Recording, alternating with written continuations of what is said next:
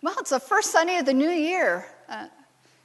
My hat is off to all of you who've made it here. You know, this is typically one of those low Sundays, but I see we're all still good Presbyterians. The front row is still empty. You know, the Spades are in the back row. They come early just to take the back row. They are the best Presbyterians. You know, one day you're going to have to surprise me and move up a little bit. Anyways, I wanted to share that. It's good to be back. As many of you know, on Christmas morning, I flew out to be with my family in Dallas. The best kept secret in the world is to fly on Christmas Day. I will tell you, at 5 o'clock in the morning, as I am driving down the 295 and on the 95, there was not another car on the road on Christmas morning. I pulled up to the Jacksonville airport to park my car. The shuttle was right there waiting for me. I was the only one on the shuttle from the parking garage to the airport. I walked in the airport. It was kind of creepy. There was nobody there. It was empty. I walked up to security, and they said, "Don't bother taking off your shoes. Just walk right through." All right, I'm thinking, oh, there's something wrong here. And then I get on the flight, and there's my whole row of 3 to myself. I have a whole row to myself. Best kept secret, fly on Christmas Day, because no one else is doing it. Guess where I'm going on vacation now? I'm leaving on Christmas Day, I've decided. I will fly on Christmas Day. It was wonderful. Had a great flight, got to Dallas in 2 hours and spent Christmas Day with the family. Had a wonderful time, great food. And Christmas evening, about 5:30, I am taking out the garbage. You know, after you eat, you have all the bows and all the garbage. Anyone else have a lot of wrapping and garbage, or was it only at my house? Come on, raise your hands. Was it me? I'm the only house with it? No? I want to come to some of your houses that don't have any wrapping. You know, you didn't have anything to clean up. Nothing to clean up at your house, Cedric? Nothing? You weren't here. Ah, there's the secret. Okay. You see, and I was taking out the wrappings. I had 2 big black garbage bags, and I am going out and back to put my garbage in the can. And there's my neighbor hauling out his tree, his live tree. He's hauling it out. It's December 25th. It's Christmas Day. And there is Steve with his tree, and he plopped it down. You know, so I say, "Merry Christmas." And he says, "I'm so glad Christmas is over." I'm saying, I think it's still the 25th in my book. It's still Christmas Day. I'm still saying, great, Jesus is born. He says, "I just can't wait to put the house back to normal and get rid of this Christmas stuff. I'm done with Christmas." I said, "Oh, does your wife and kids feel the same way about this?" Thinking I might be opening a can of worms. And his wife comes outside with all her wrappings and says, "Oh, thank God Christmas is over. Can't wait for things to go back the way they were." And I kind of scratched my head and went, are things supposed to go back the way they were? And what does that really mean? But I left that alone and went back in to enjoy my family. And then the next morning, on the 26th, I got up early and I had my coffee and I went out front at 7 o'clock in the morning. Beautiful morning.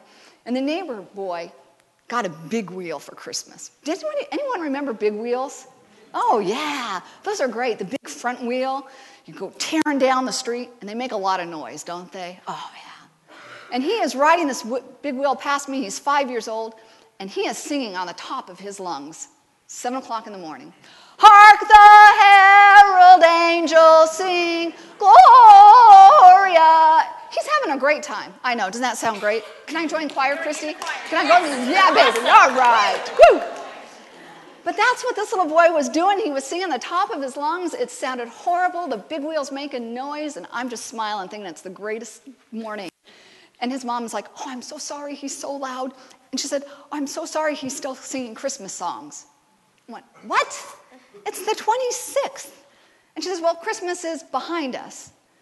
What's wrong with these people in Dallas? What is wrong? They're taking their tree out on Christmas Day. Another mother is telling her child, "Don't sing Christmas carols the day after Christmas because Christmas is over."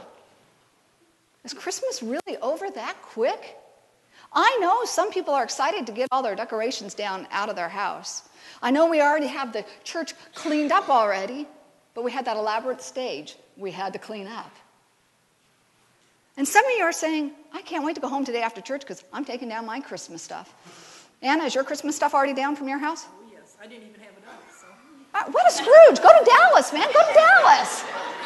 She didn't even put up any Christmas stuff. Man, I'm glad we didn't go to your house. Mary Kay, your house was decorated. My house looks like Valentine's. She's already got Valentine's. All right. Overachiever right there. Okay. Overachiever.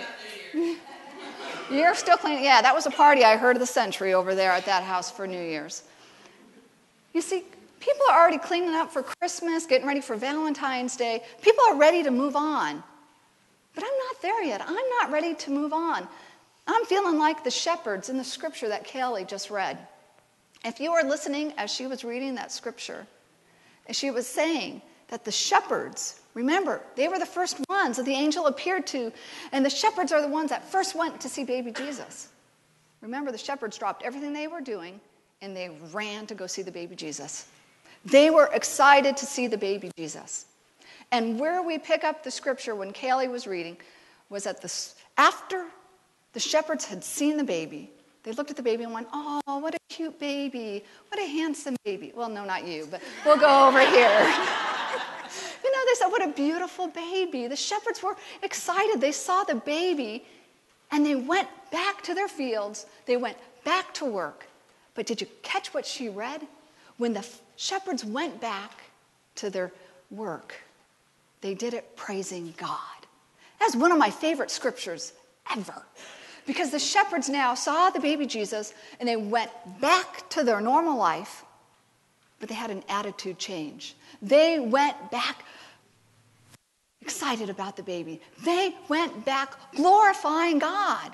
That's what we're supposed to do. We are supposed to be like the shepherds. After Christmas, when we're cleaning up our Christmas stuff, we're supposed to do that, praising God, not going, thank goodness Christmas is over, like my Scrooge neighbor. We're supposed to have this new attitude. Ask yourself, as you get ready to go back to work, and I know parents are excited, the kids are getting ready to go back to school on Wednesday. Isn't that exciting? Yeah, there's mom going, woohoo. Yeah. We're done. All right, Stephen's going back to school, woohoo. Yes, see, that's a mom who's excited. It's been wonderful having our kids home, and it's been a great holiday experience. Now we have to go back and do our mundane stuff again. So how do we take that Christ child into the new year with us? Well, it's in an attitude like the shepherds had. They still had to go back and attend to those sheep. They had fences, I'm sure, to mend. I'm sure they had fields to cultivate, because that's what shepherds do. But they went back with the attitude that we're going to praise God why we do this. And as we go back to our mundane jobs, if your job is mundane, you got to go back praising God. You got to go back with a good attitude. Think about it as the new year starts. Do you have a good attitude? Do you have an attitude that the shepherds have? Anna, I know you do. You always have a good attitude. She may have no Christmas stuff up at her house, but she has a good attitude. The shepherds went back praising God, and I think that's what we need to do too. And I'm going to challenge each of us this next week and this next year that every day, praise God for 5 things that God has done for you. Has God done 5 things for you in a day? Can you look back on your day and think of something that God may have done for you? You know, Christy, has God done anything for you today? Absolutely. How has Sean, has God done anything for you today? I woke up. He woke up. Yeah. These are reasons to praise God. And these are the attitudes that we have to take into the new year, is to praise God in everything that we're doing. That's what the shepherds did. And yes, it is a very simple message, but that's what we're supposed to do. Have the good attitude. Let me hear a good attitude. Sean, can I get a woohoo out of you? Woohoo. Oh, come on, you can do better than that. Come on, Sean. Woohoo! All right. See, David Christian's not here today to give me the amen, so I need you to do that for me. All right. Let me hear a woohoo out of you 3. Come on. Woohoo! That's a great, all right. That is a group that's going to be praising God. Over here. Come on, ladies. Let's get a woohoo. Really show them how it is done, Ashley. Come on. You and your, yeah, this is it. All right. Don't laugh in the back row. All right, gentlemen. Come on. Let's hear your woohoo. Come. Yeah, all right. You got your football voice on for today, too, don't you? All right. Praising God. These are the attitudes we're supposed to have as we go into the new year. This is what the shepherds had. Let's hear a woohoo from all of us. Let's go. Woohoo! Amen. That's the way we're supposed to go into the new year. Let's be happy. Let's take that attitude. Let's pray. Gracious God, we thank you so much for the Christ child. We are so thankful that the baby came into the world and is changing our world. We thank you for the shepherds' attitudes that we can learn so much from them. They went back to their mundane jobs, but praising you. And God, as we go back to our daily jobs, help us today and every day to praise you. Amen.